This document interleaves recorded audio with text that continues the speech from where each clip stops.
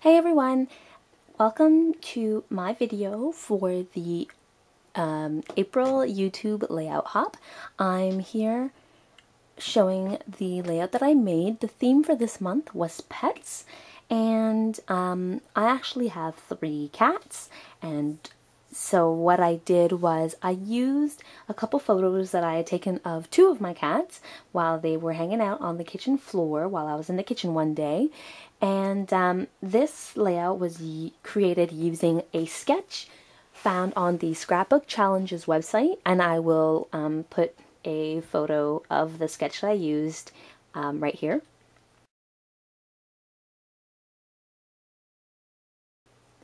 And what I did was I used the Hello Again paper collection from Cartabella. So that is what it looks like.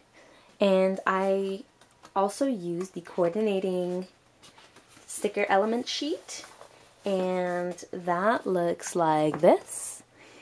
And I also used the coordinating 6x6 paper pad, and that looks like that. So what I did was, in starting out with the sketch, I used this watercolor blue paper for the background, and then I used 2 of the 6x6 paper pad sheets that were the same color. And then what I did was I grabbed some of the Recollections linen, I think, textured cardstock in this dark blue, and I used that as my accent color, I guess you could say, because when I put down just the watercolor looking papers, it was a little bit too washed out, so I added a bit of punch by adding the bolder dark blue colored paper for like shadow effects. Then for my edges that you saw in the sketch, I used this trim, and this is like from the dollar bin or the $2 bin or something, I'm not even sure. And what I did also was the background paper that I used for matting the photos is actually this paper here, the one that I used to make these tabs.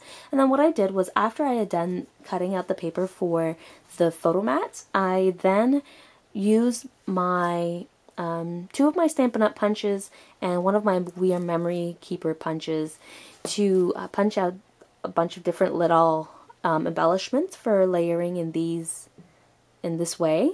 So I essentially kept the focus of the page going from top left to bottom right, and I pretty much just went and embellished from there. I used this doily here that I got in a rack, I think. I'm not sure, my doilies are just kind of everywhere.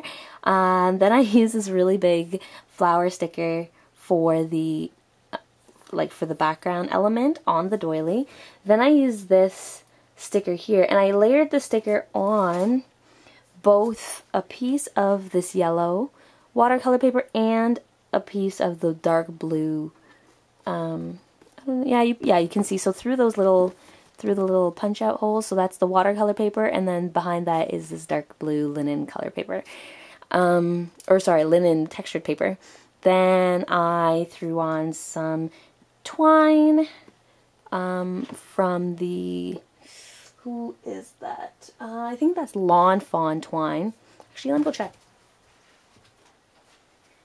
Yep, that's definitely some of the Lawn Fawn twine. It's the craft color twine. Then down in this corner I used one of my my only half-inch circle punch, and I punched out a couple circles to bring some more dark colors into the layout.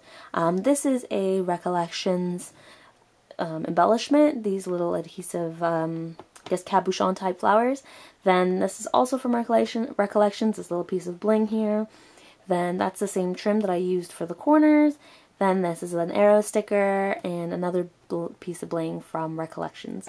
So that is pretty much my layout. And at the top left hand corner is the same pretty much. I didn't really change it up. All I did was just change what punch outs I used.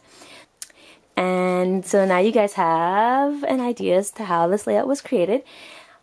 if you guys have any questions, let me know. If you guys... Oh, actually here, let me read the journaling for you. So, as I said, I have 3 cats. One of them is not in these photos, and I did include that little memo here, not pictured, Silly the tabby cat. And she's also quite a big deal because the title of the page is We're Kind of a Big Deal. And the journaling says, as much as you try to let them know that they may get squished, somehow Sweet Pea and Lacey, the 2 cats pictured here, always seem to find their way into your space. It doesn't matter whether you're feeding them or not. When someone is in the kitchen, one or both of them must be present. Silly does not have this tendency, however, and seems to only care about the kitchen at all if you're about to feed her. She gets it.